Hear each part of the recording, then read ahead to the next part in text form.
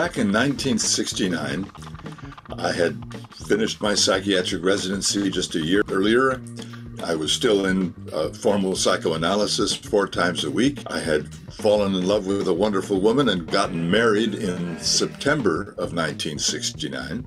And it was around that time, maybe a few months earlier, that I was approached by a high school buddy, a guy named Bill Young, who at that time in Chicago was heading up the top commercial music production facility in Chicago called Comtrack. They just made commercials and jingles for so many places, really quality work. And he approached me and said, "Look, Denny, I know that at this time you're really immersed in all this kind of genre music, trying to bring things together. I think it would be very exciting if you'd be willing, and I'd be willing to finance a recording session for this, if you'd be willing to write some new music that embraces this integration of rock and jazz and freeform music and electronics, all this stuff that you're doing, but add the element of writing lyrics. And I'd like you and Mel and George, Mel Graves and George Marsh, these are guys I've been playing with now for a couple of years at this point.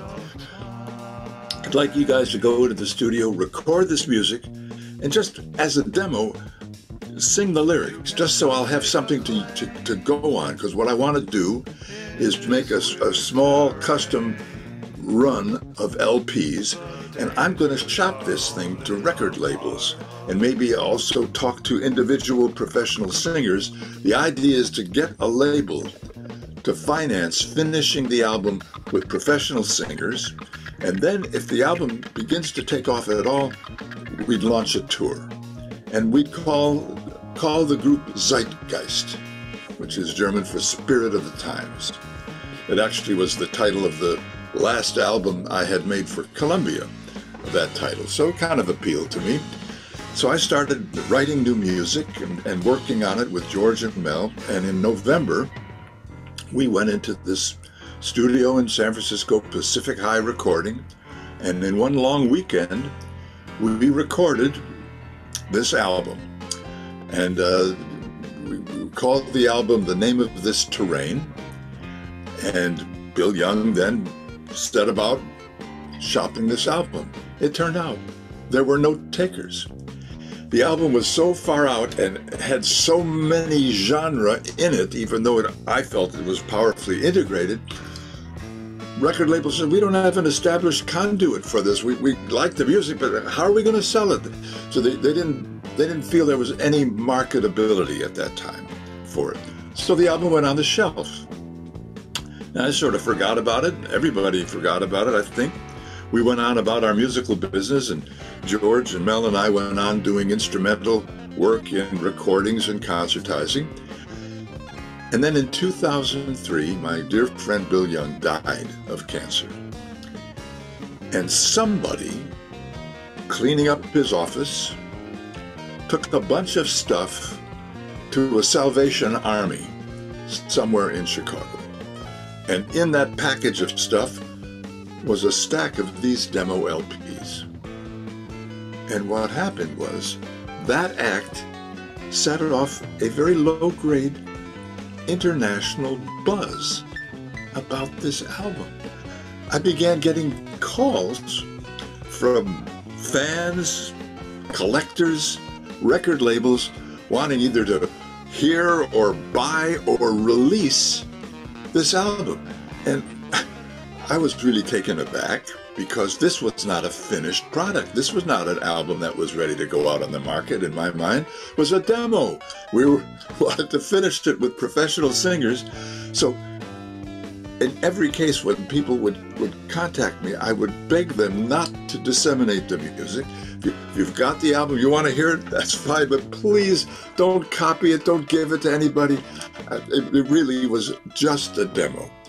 So for years, beginning in that 2003, I was fending off a dozen or so calls a year, and then eventually getting emails about it. There was one guy in the Netherlands that wrote me an email saying, "I will pay you $1,000 for a copy of this album."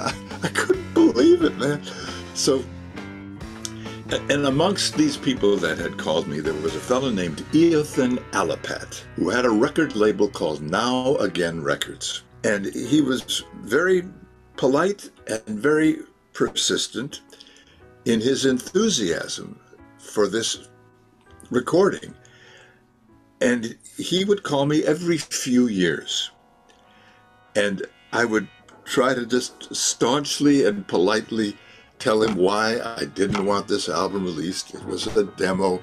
We weren't professional singers. And he would tell me, Denny, I respect that, but you know, I think this album is actually one of the important albums of the 20th century.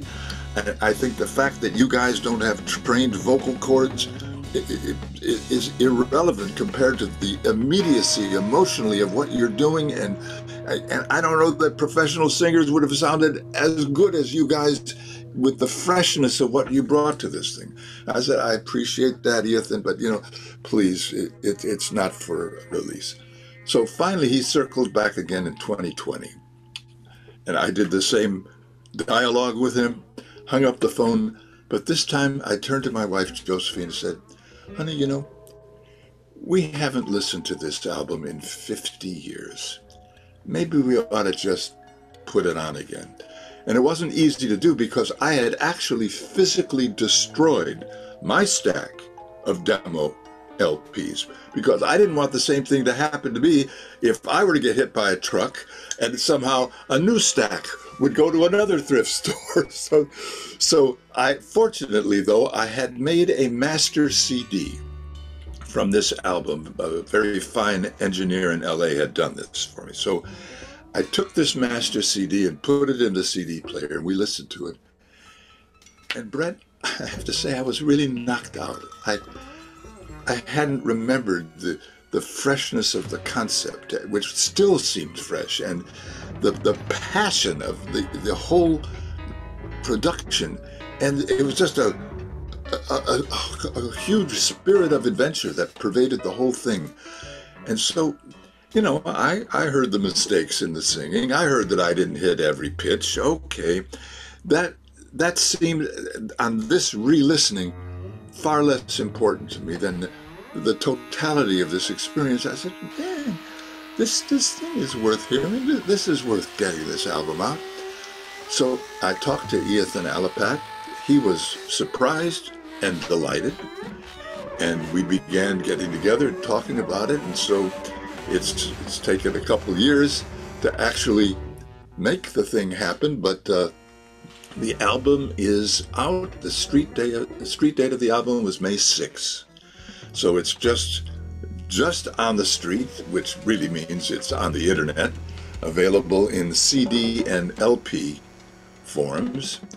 And I'm just really excited to actually have this new, very old album finally out there.